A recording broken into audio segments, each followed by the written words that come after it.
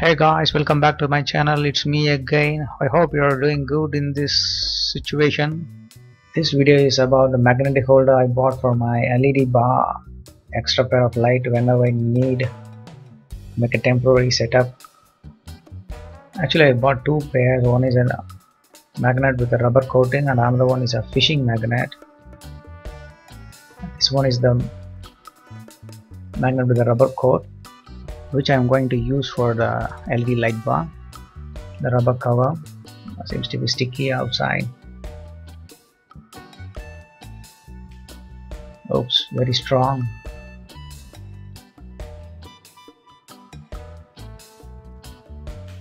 And now I think I made a mistake by putting it together. Very strong, very strong. I used a big flat screwdriver as a wedge and I separated them after a long try. The top part of the magnet is not magnetic. You can see here only the bottom is very magnetic.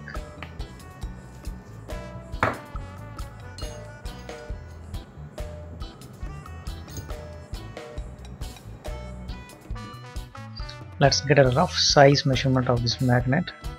The thickness is around 8 mm, 0.8 mm, I mean less than a centimeter. The thickness of the bolt is around 0.7 mm and the length of the bolt is around 2.5 centimeter.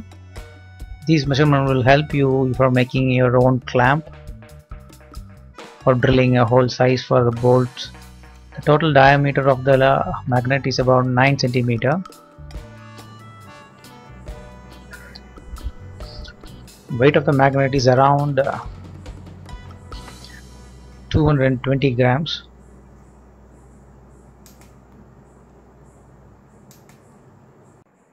I made a two clamp. One is square one and another one is an L type one.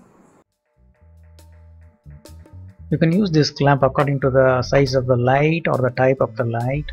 You can see it here. The small one suits the square one suits better for the small one.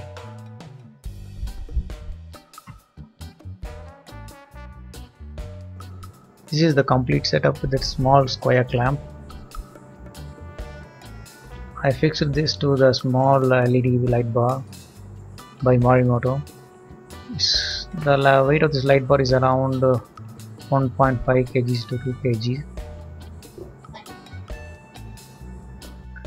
The L-type clamp suits better for the big LED bars like this.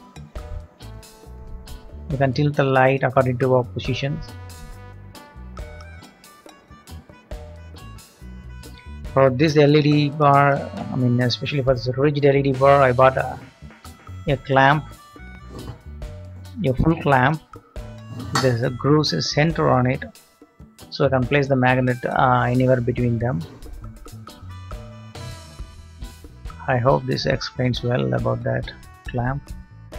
For instance, if you have a bump like grease line on the bonnet, you can move the magnet according to it. Attach the magnet to the clamp first with a plain washer and a spring washer and the nut. The spring washer is to give an extra tension between the screw and the magnet or the clamp, so that nut won't get loose often.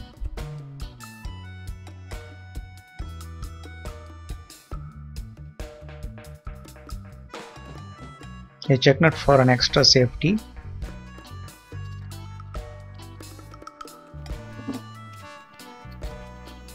Doing the same procedure for the other side of the magnet. A plain washer, a spring washer and a nut and an extra safety nut.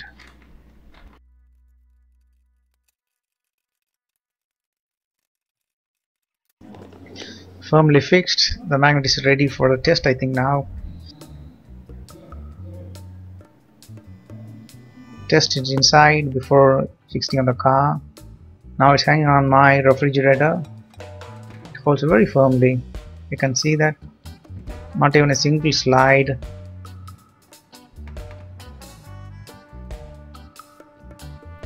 The rubber gives an extra grip. The light is about 4.5 kilos. I think this magnet can hold up to 7 or 8 kilos. Okay, let's check it on the car now. I made a permanent wiring for this light and kept the connector behind the front grille. So whenever I need an extra light or like to use this light, I just put the light on the hood, pop up the bonnet, bring the connector out and connect it with the light. Just in a minute we can make this setup.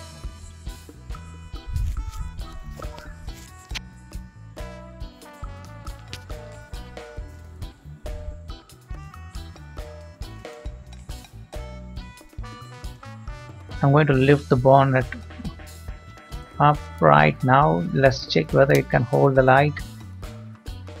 Yeah, it's holding the light very strongly. There is not even a slight movement.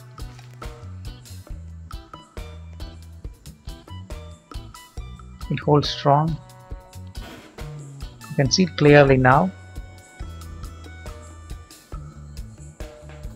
And other advantages with this magnet and the light is like you can use it on emergency situations or as an extra light.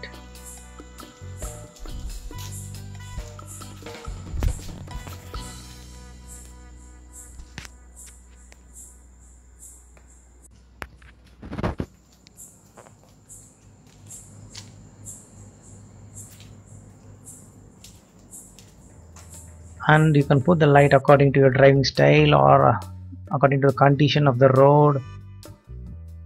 For example, in the front of the car or in the middle of the bonnet or on the roof of the car. And placing the light bar on the bonnet or anywhere on the car, it should not be placed in a flat manner. It should be placed in a tilted angle like this. Same way it should be the same way it should be removed.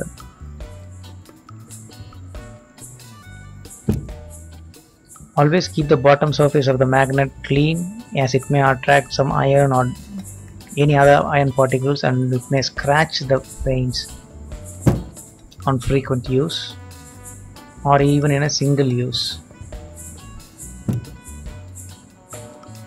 When placing the light, never keep your fingers on the magnet. It may crush the finger or may cause severe injuries. So you should be very careful on that. Let's take it for a ride and see how it performs.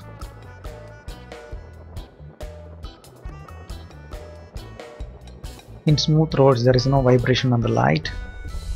In patchy and rough roads there is vibration in the light. The light bar is still intact. There is not in a single movement, like about 1 centimeter or 2 centimeter. Throughout my entire this test drive, nearly about 150 kilometers.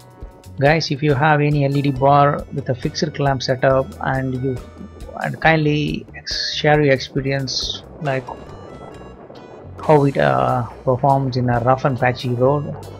And by the way, this is my first video with my voice.